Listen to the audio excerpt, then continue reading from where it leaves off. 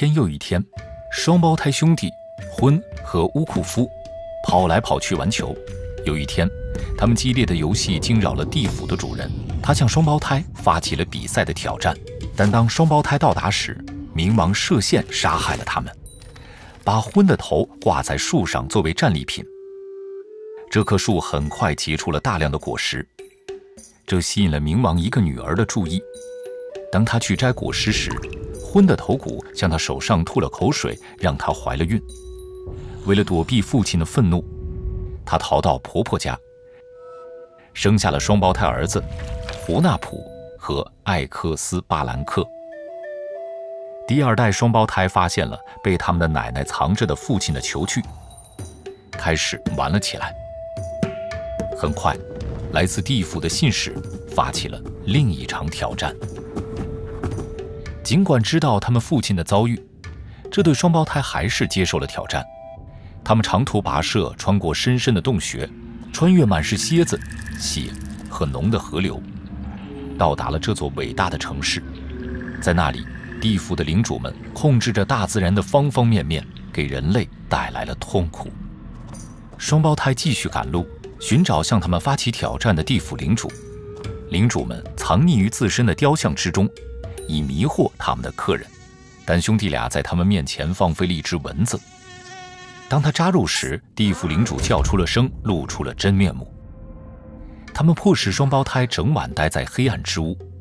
他们给兄弟一把火把，但警告说回来时不能燃尽它，否则将面临死亡。夜幕降临，这对思维敏捷的兄弟用红色金刚鹦鹉羽毛和萤火虫装饰了火炬。到了早上，地府领主震惊地看到火把被点燃，但没被燃尽。他们坚持用自己的球比赛。双胞胎兄弟同意了，却发现地府领主在球中藏了一件武器。武器在球场追着他们，试图杀死他们。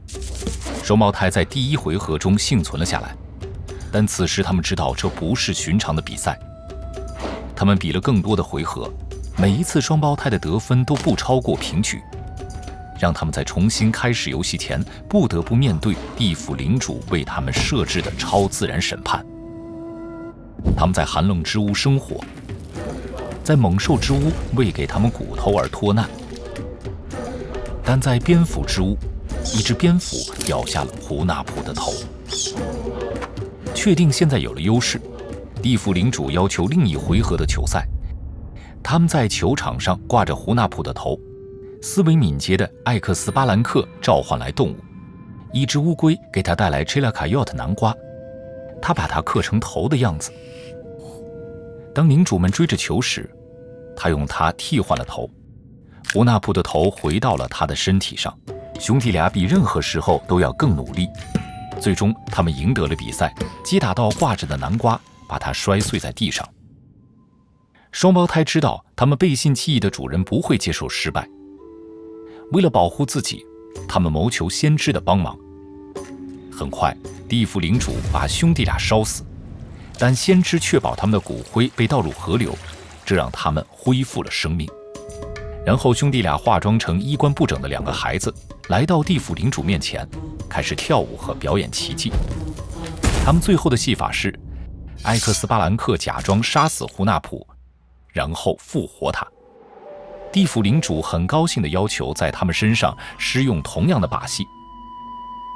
仍在伪装的兄弟非常高兴地服从了，开始一个接一个地杀死地府领主。当幸存的领主意识到站在他们面前的是谁，并且复活不会到来时，他们祈求宽恕。双胞胎说出了他们的诅咒：从今以后，地府领主将不再有任何献祭，也不再拥有地面世界的权利。他们恐怖统治人类的日子终结了。